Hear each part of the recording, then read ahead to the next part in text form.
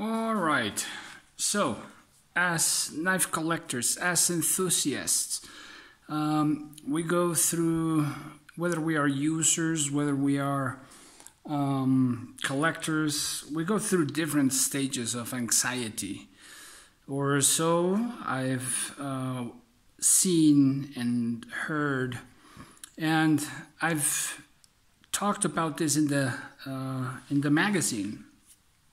I've written an article about it, and I'd like to discuss a bit of a couple of these anxieties that we may go as collectors. And for example, and that they have things in common, and at the same time, the antidote to those is going to be pretty similar. And yeah, just so that you know, that's going to be developing patience and understanding, comprehension. So there's the answer. End of the video. Anyways, the anxiety of having the last, the most modern, the last drop, the anxiety of not being able to get that one, or the anxiety of not being able to find that peace again. These three different anxieties are pretty similar.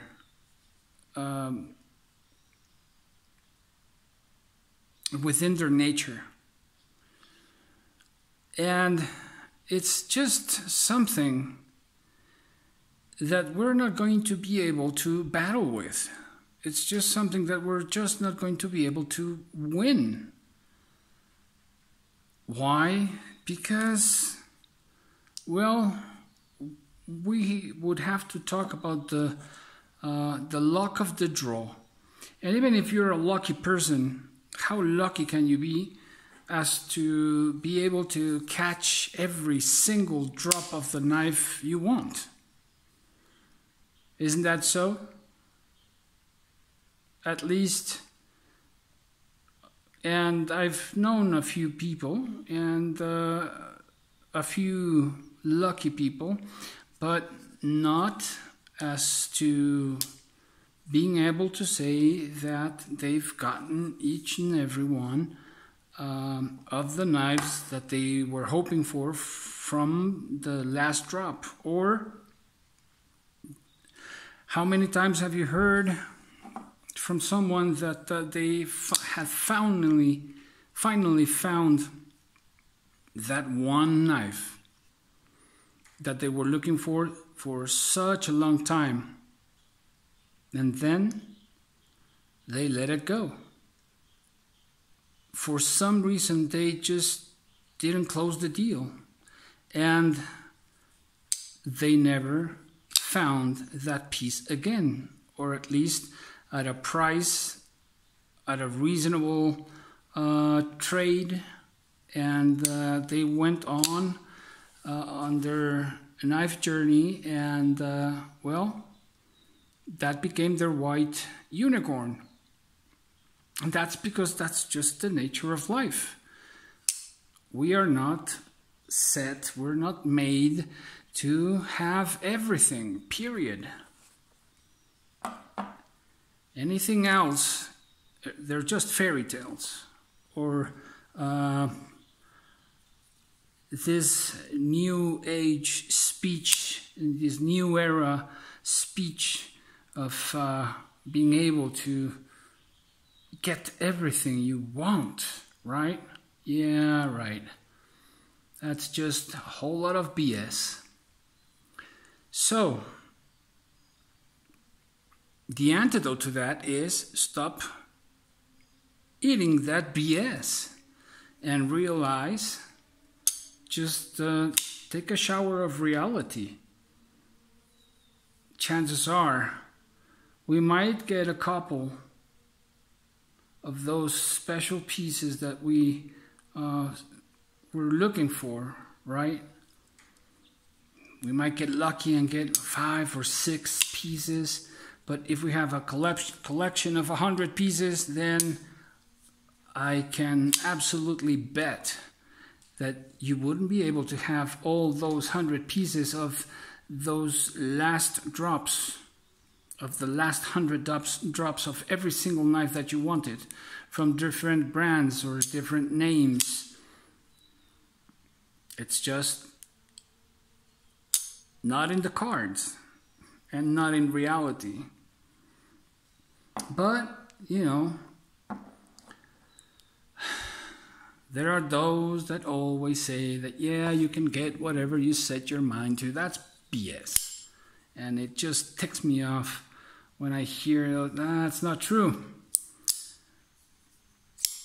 We've seen this throughout history, and with very powerful and very brilliant people.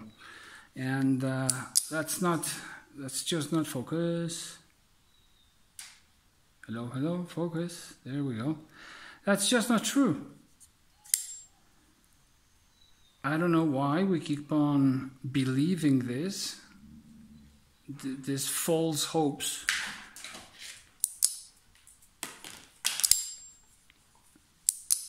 And that's my dog wanting me to throw the frisbee exactly when I'm recording,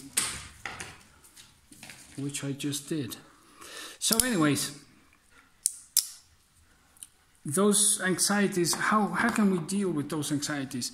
Well, the best antidote for those anxieties is a big shot, and I do not like shots, a good old vaccine of reality.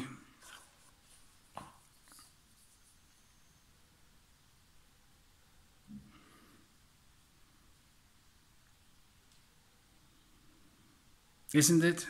Just realize, hey, we are in this game, the game of collecting. Oh, excuse me.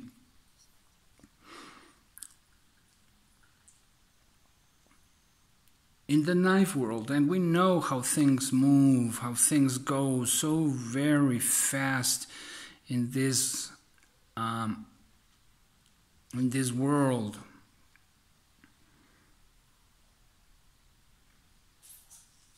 Sometimes it takes seconds for a drop to disappear and never come back again.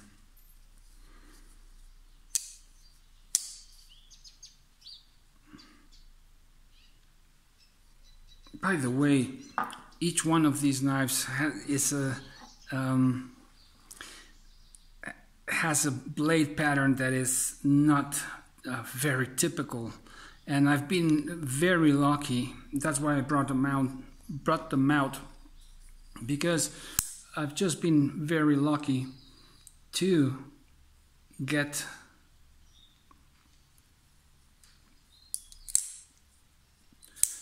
these patterns. I was just cooking with this one. Cuts like a dream. So, a good vaccine of reality.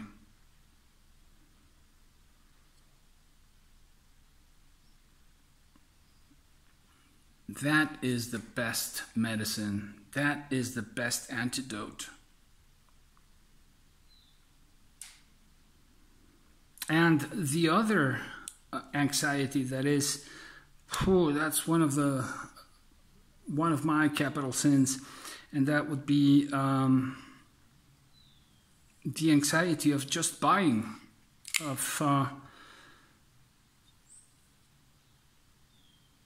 that monster of, one more. We all know that monster, don't we? And how it can get us into big financial problems. And that's the least. So, a good antidote for that monster is to notice when the monster comes out, right? Because sometimes we might be having a bad week. Sometimes we might be going through some difficult times. And sometimes it's detonated or triggered by stress. If we're stressed out, sometimes that monster of one more awakens with stress, and so that anxiety becomes alive once again, and then we end up with huge collections. Do you know what I'm talking about? And so I've written about 7 different anxieties that we as collectors may have, or that I've seen in other collectors, but I'd like to know that I spoke about in the magazine. It's a Spanish magazine, or a magazine in Spanish, which is Blades, the Professor's magazine. And so that was the last article, and I thought it was interesting enough to talk about it and share with you guys, and also ask you what anxieties as a enthusiast or as a collector do you have? And how do you cope with those anxieties? So, let me know down in the comments about your anxiety. Meanwhile, I hope you have a great week ahead. Professor EDC out.